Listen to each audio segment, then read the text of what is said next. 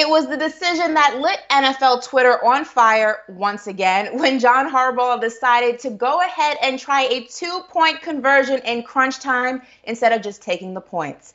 I'm Ashley Nicole Moss. He's Robin Lundberg. And Robin, let me tell you why this was the wrong decision. The only guarantee here was tying the game. There was a chance that whether or not the 2-point conversion was successful, Aaron Rodgers was going to drive Green Bay into field goal range. They kick the field goal and game is over. But by tying the game, you were guaranteed an opportunity that if that did not happen, you were going into overtime, giving you a 50% chance of getting that ball first and securing a win. This was an unnecessary, risky move that didn't have to be risky. Listen, I'm all for the aggression. I'm all for the ballsiness of the play, but it was an unnecessary risk to take when the only guarantee here was tying the game.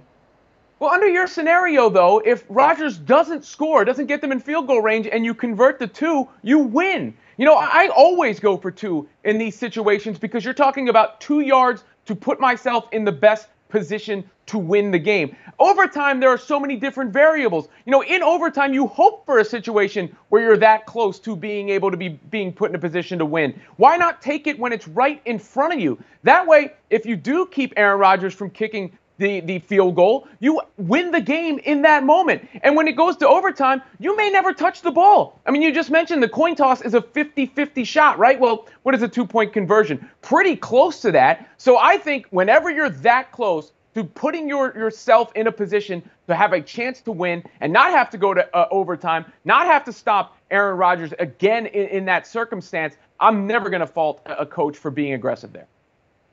Listen, your backup quarterback just brought you back from a 14-point deficit. This is not Lamar Jackson. This is not a system that you're accustomed to playing with. This is a different quarterback at the helms. He brought you back from a double-digit deficit. You tie the game and you give your team an opportunity to fight another day. Again, I'm all for the aggression. And had there been less time on the clock, this would have been the right call because whether or not the 2-point conversion was successful, there was not time, or if the 2-point conversion was successful, there was not time for Aaron Rodgers to drive down the field and get a field goal and ultimately win the game. There was too much time on the clock. You take the point, you hope your defense can play defense for around 40 seconds, and you give your team a chance to fight another day in overtime. Like I said, an unnecessary risk when the only thing that was guaranteed in this scenario was tying the game. It was easy. Just take the points.